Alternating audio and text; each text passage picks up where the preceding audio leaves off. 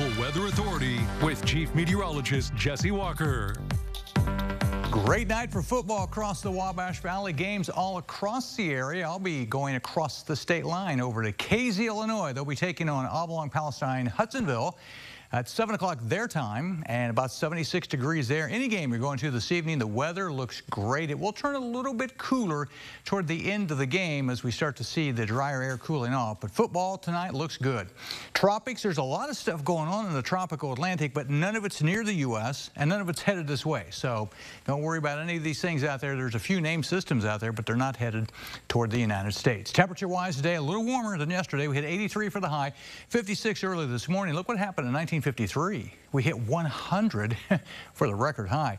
No rain today. I don't see any rain for a while. We should get through the holiday weekend okay. About the middle of next week, probably about the first chance of seeing some rain moving back into the area.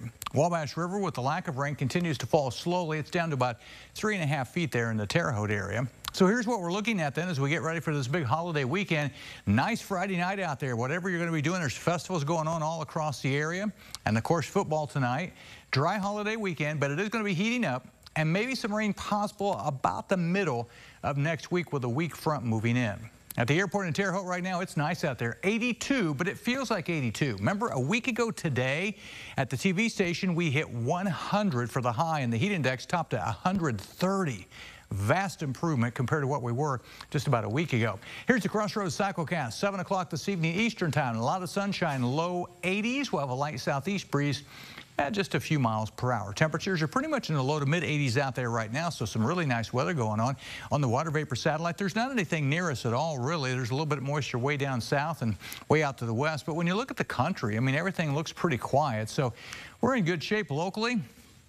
There's just not much. If you have a few clouds where you are, those will dissipate with the sun going down this evening. Nothing to show at all on the Dorsa Automotive Doppler radar. We're going to let this run for the next 2 days. And all you'll see with the heat of the day tomorrow, and again as we get into Sunday, there may be a few little clouds that pop up here and there, but generally a lot of sunshine. Now, it is going to be pretty hot, near 90 or so, and the humidity is going to come up. The dew points are going to get closer to 70, so the heat index mid to upper 90s. So it's going to be hot, but not excessive like what we went through just about a week ago.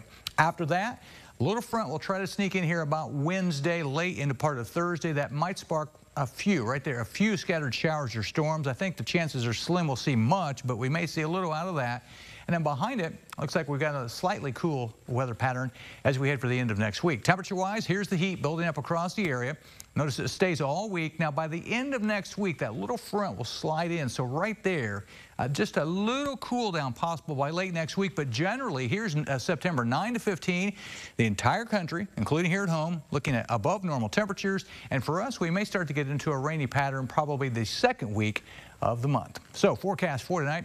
Beautiful Friday night as we kick off the holiday weekend. Temperatures dropping down to 61, so not quite as cool as it has been. For the day tomorrow, a lot of sunshine. It will be warmer and it will be more humid. Highs tomorrow will be getting close to 90 degrees. And then we've got some 90s coming up as we take you into Sunday and into Labor Day. Daytime highs will be in the lower 90s. We'll stay there on Tuesday near 90. Chance for a few showers and storms Wednesday, Thursday. Slightly cooler Thursday, Friday. Highs in the mid 80s. That's your forecast. Sports coming up next.